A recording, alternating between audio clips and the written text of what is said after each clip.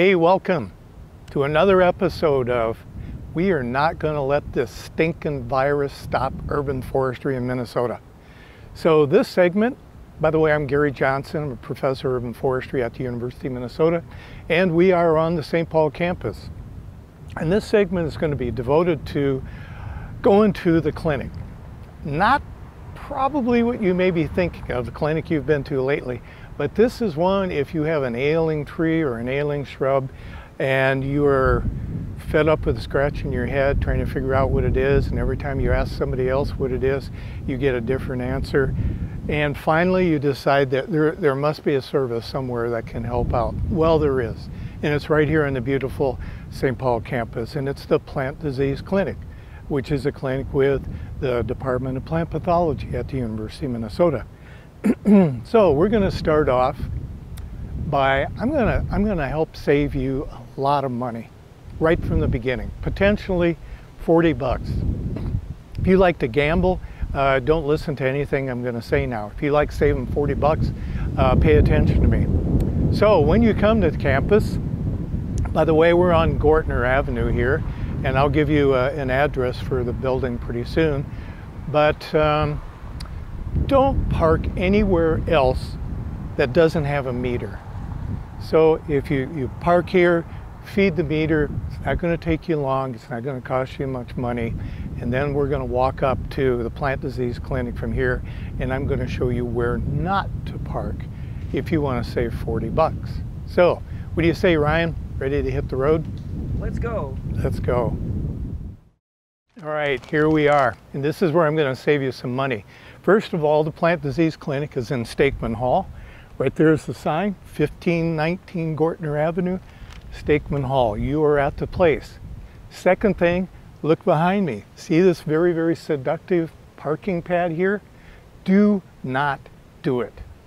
You'll get to the end, you'll say this is only for certain vehicles, and those certain vehicles do not include you. And sure as heck, if you think, oh, it's only going to take a minute, I'll quick run in, the cops will get you. So don't park there, save yourself 40 bucks, and take a look around too to give you a little bit of an orientation. We saw the Cargill building back there by the metered lot. Across the street from here are the greenhouses. As you're coming in off of, for instance, Larpenteur Avenue, you go through the first stop sign and then start looking on your right. We're about 100 yards from that stop sign and right across from the greenhouses, and that's where you'll see beautiful Stakeman Hall. So let's go up the steps. We'll show you where the drop-off box is, and hopefully we're going to find the director of the Plant Disease Clinic waiting for us. Come on, Ryan.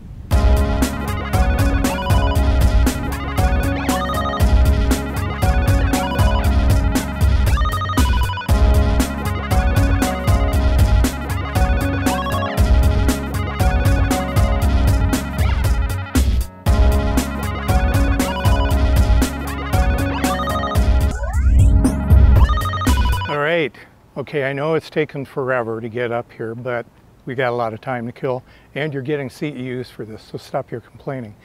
Once you get up to the front door, well, you know what? Normally, you'd be able to go into the Plant Disease Clinic and fill out the forms and everything. But thanks to this stupid virus, you can't do that anymore.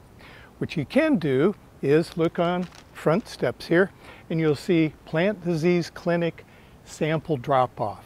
And there's forms there, you fill out the forms, put your name and everything, and you'll also notice that there's a phone number, and you call that phone number when you drop it off, and that kind of alerts them that there's a sample out there waiting to be picked up and assessed, and you're good to go. Let's go up to the front door now and see if, let's see if Brett's around. Maybe he can take us back into the lab and answer a few questions for us. Walk this way.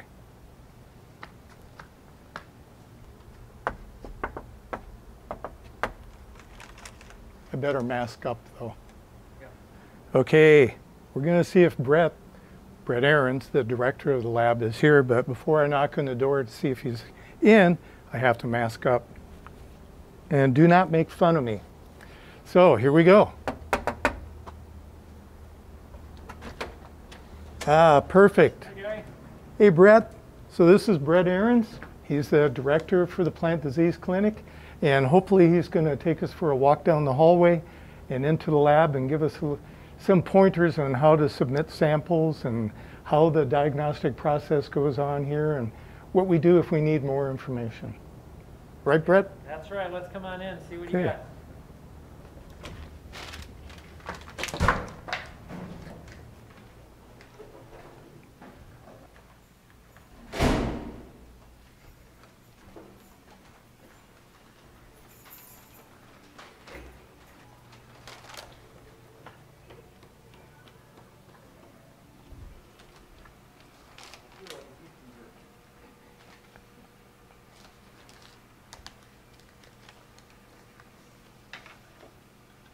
Great, so we're in the lab with Brett Arenz now, his sanctum sanctorum. And Brett, could you tell us a little bit about the services that the Plant Disease Clinic offers?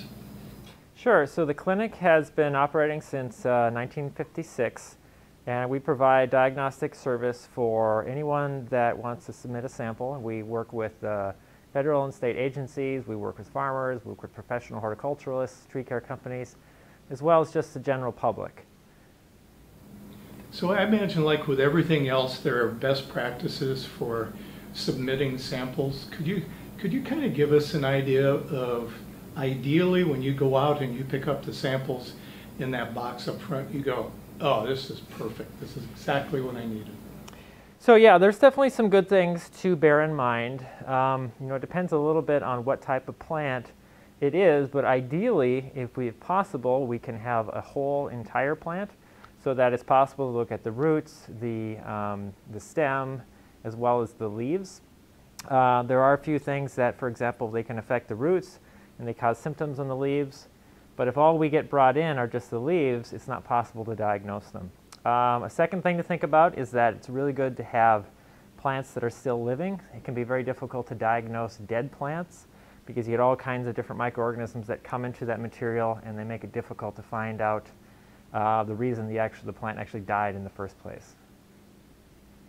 Well, okay, now having said that, I have a sample here,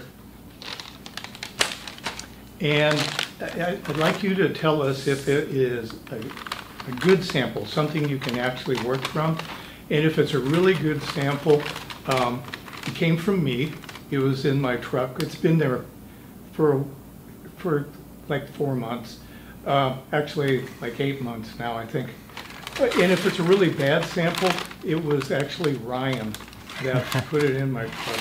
Sure, yeah, okay. 9 months ago. All right, so it looks like we got here some sort of oak here. So yeah, this is would be a very tricky sample to work with for a couple of reasons. For one reason, it's dead. It's been dead for quite a while now. So it doesn't have that living tissue, you know, that transition zone between living and diseased tissue. That's really the optimal place to look for disease. So this is all dead. That's going to be an issue. And secondly, you know, for oaks, of course, one of the things we test for is oak wilt. And with oak wilt, we really like to see branches that are at least sort of 1/2 inch to 1 inch in diameter, because even if a tree has oak wilt, it's not necessarily distributed universally, like uniformly throughout the whole tree. And so it's good to have some more tissue to actually work with to look at. So as an example of a sample that would be better, we have some material here. So a couple things. First of all, this is definitely a bigger branch. You can see it has the required diameter here, right? And also it's still got some green leaves attached to it. Okay, so you can tell the sample isn't totally dead. So this would be a better type of sample to bring in. And what we would actually do with this, if we were trying to you know, test it for oak wilt, is we would peel back the bark, right, sterilely, and then we would look for areas of discoloration, and then we would collect wood from that material and actually grow it out on different types of media, which can take a week or two to actually look for the organism that causes oak wilt. And working with a sample like this that you brought, it'd be very difficult to actually find the oak wilt fungus, even if that was the reason that this little end of the branch had died. Okay, so that was really interesting discussion on how you diagnose oak wilt.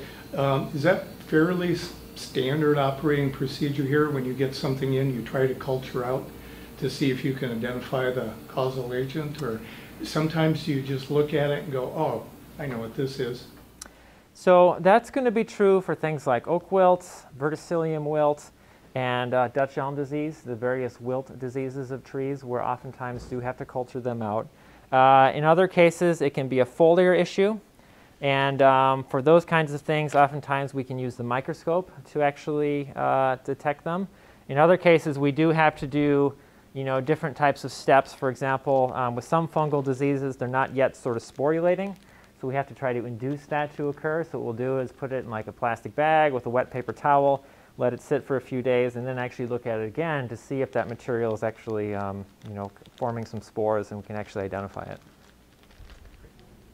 So if people, homeowners, municipal workers, private tree care companies have questions about all the different services you offer, timelines, pricing, you do charge, right? We do charge, actually, yes. We are really dependent on the fees that we charge to keep the lab open.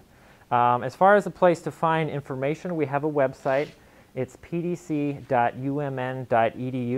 and on the website you'll find submission forms that you can print out and fill out, or you can fill them out digitally and email them to us. And there's information about the services we provide, the fees we charge, how to submit a sample, our business hours, and really how to get a hold of us if you still have a question. Great. Well, we can't thank you enough for all your time. Virtual fist bump. Thank you.